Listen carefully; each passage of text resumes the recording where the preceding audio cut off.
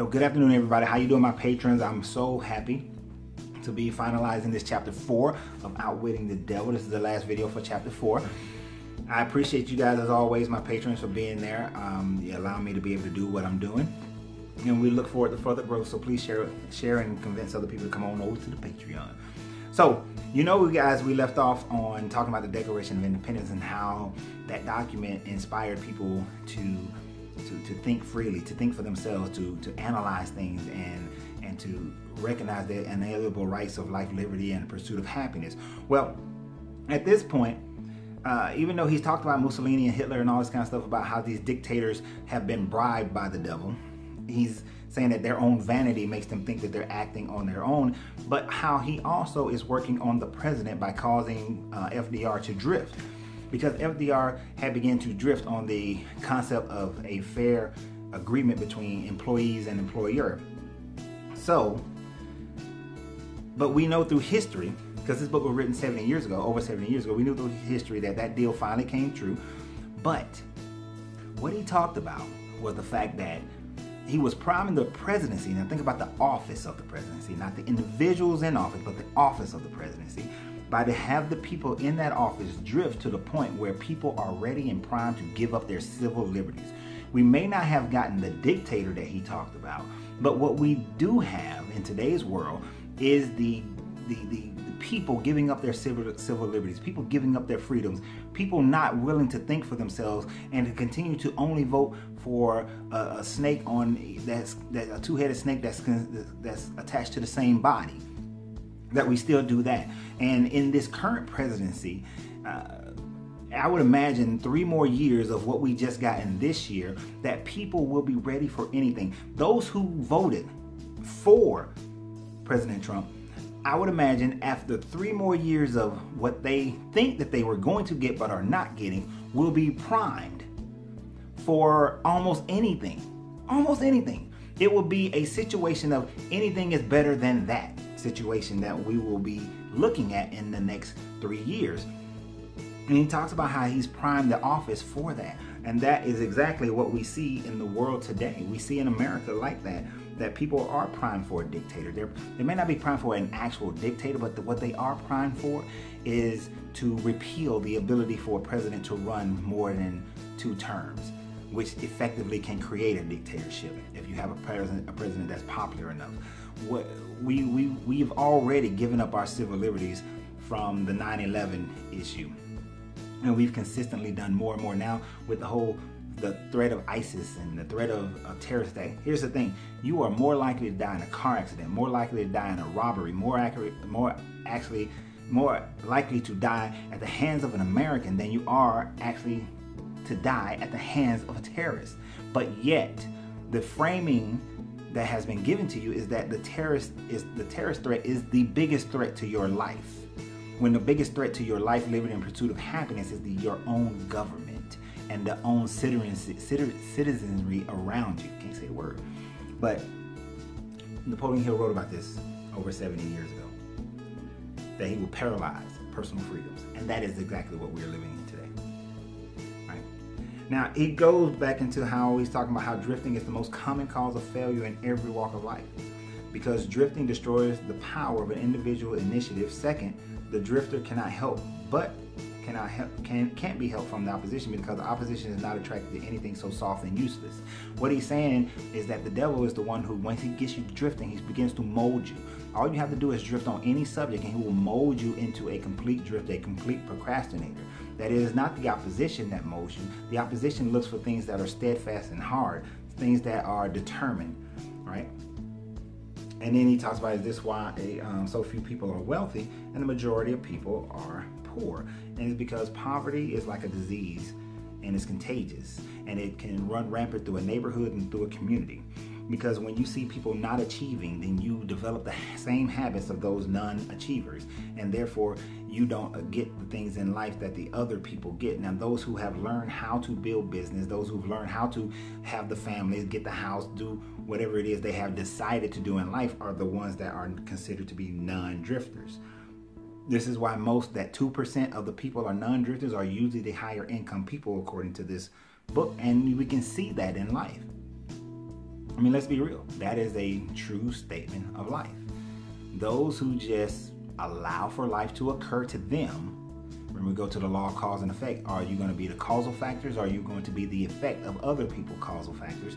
Those who just allow life to happen to them, the effects, they are the ones who are just drifting through life, whereas those who are causal factors are the ones who are creating their life, creating their universe. So you may not like the fact that those people generally have the most money, they generally have the best houses and cars and all that kind of stuff, but it's just a byproduct of it. Now, yes, can some of those people become drifters because they fall captive to their own vanity? Do they fall captive to personal possessions? Yes, but it's that spiritual wealth as well as the material wealth that enables you to be a non-drifter. He said that men who know how to get material things of life generally know how to keep out of the hands of the devil as well. We know this is not true with everyone, but in the 2%, there's plenty. Drifters acquire nothing except that no one else wants. Their strong desires for material and spiritual riches will never, he has few victims. See, poor people just don't have it. They're just drifters. Sorry. I know it may feel some kind of way, it may make you think that it's unfair, but who said that any of this was fair? We said that in the very first chapter, that none of this is fair. Why should the devil be fair? Why should life be fair? It shouldn't be, and it never will be. Nature in itself is not fair, so if that's what you're looking for, you're missing out. Now, he talked about how one of the greatest enemies of the devil is this whole, great elixir of life, is the Industrial Revolution. The Industrial Revolution was causing people to be able to get up and travel, connecting towns and cities, that the radio was bringing about information that people could know what's going on around the world and not just in their little community or waiting on the newspaper. That information basically was being available to more people. The biggest of these at that time frame was that libraries began to pop up in every city filled with books, so that the wealth of knowledge for generations and generations was now present for any individual to be able to go and take on, take in hand. I mean, the library system was amazing because it allowed people to go and read for free, to get information for free. Now we have the internet, and yes, it is bogged down with the opinions and the thoughts and false information and misinformation, but it is the one who thinks for themselves who dig through the muck and the mire to find that information which is beneficial to them, to elevate their mental capacity to think for themselves. He talks about how he doesn't have any control over any non-drifters, past or present. That he only controls those who do not think for themselves. And in the next part, he describes a drifter. I'm not going to tell you all of them, but he describes a drifter. They lack self-confidence. They never accomplish anything through their own effort. They're always sick and alien. They have no imagination. They lack control over their emotions, which is a very big thing for a drifter because you make emotional decisions. They have opinions about everything, but have knowledge of nothing. So we had this continuous lack of control. They neglect to cooperate with those around them. Very intolerant, narrow-minded, ready to crucify people.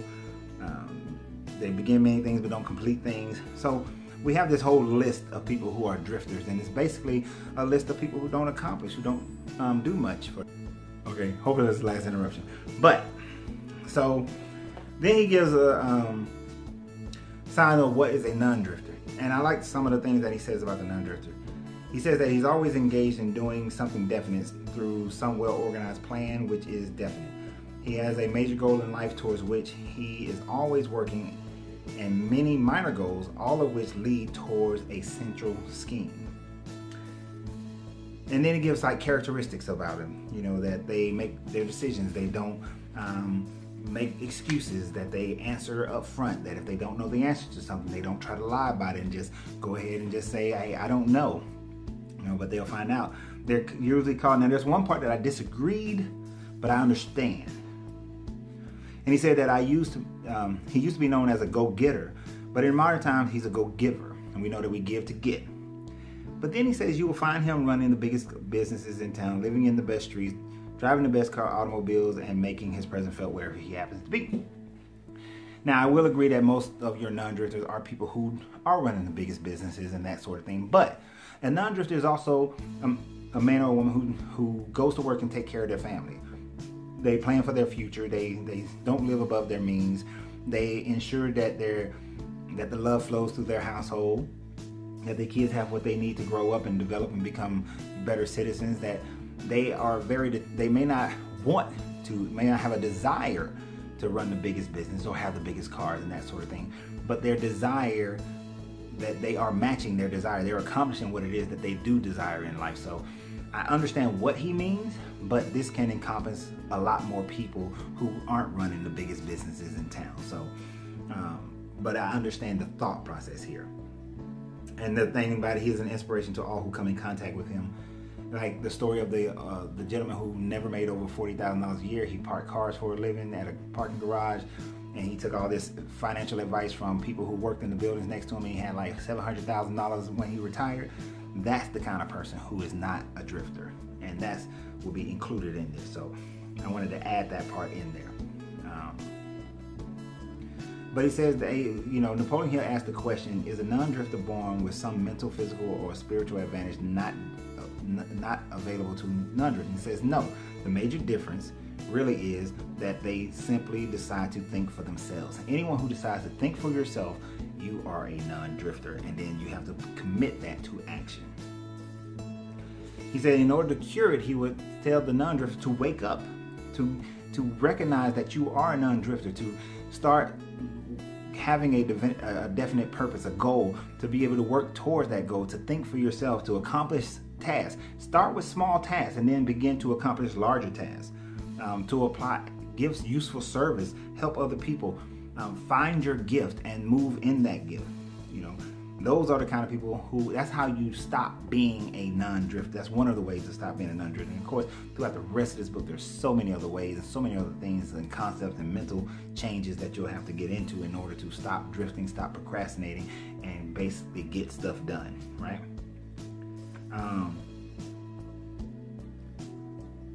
And he talked about how some people doubt the existence of the devil. I like this part. He said, I wouldn't worry about that if I was you. He said, those who are ready to be converted from the habit of drifting will recognize the authenticity of this interview by its soundness of counsel. The others are not worth the trouble it would take to convert them.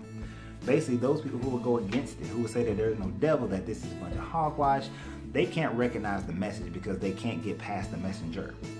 Some of you who are listening to this may not be able to get past the messenger. You may not be able to get past me as the messenger. You may not be able to get past Napoleon Hill. You may not be able to get past the idea that he's asking the devil how to become successful in life, how to get out of non-drifting, that most people are headed towards what we as humans consider hell. We may not. And he said that he'll sit back and allow his minions, his agents to condemn you if you think otherwise. And they will. They will. The religious groups will condemn you. The political groups, the teachers, all these people will condemn you if you start to talk about how people can think for themselves, and that these other professions are being used by the devil and not by the opposition, which you would call God, which they would call God. That the pastors and priests are being used by the devil. The imams and the monks are being used by the devil to keep people captive. Not saying that they should be atheists, but they should have an understanding of the creator and the creator on the outside and the creator on the inside, which is the same, right? It's the same but different. You got to go back to the Hermetic videos on mentalism to get to that, to understand that more deeply. If you've already watched them, then you got what I mean by that. You know I'm not meaning literally. But basically, we must take this with sound counsel. We must understand when it was written, but knowing that it is still applicable to today. And because of that, it makes the book great. Now, next we're going to go into chapter 5, which is continuing the interview with the devil. Then after that, we start getting into hypnotic rhythm and what keeps you stuck and how to begin to change it more rapidly. If you've already read ahead, shame on you. Come back. Be patient. But if not, I appreciate you guys. I want to thank you again. Remember, you got to free yourself to be yourself, because your greatness is non-negotiable.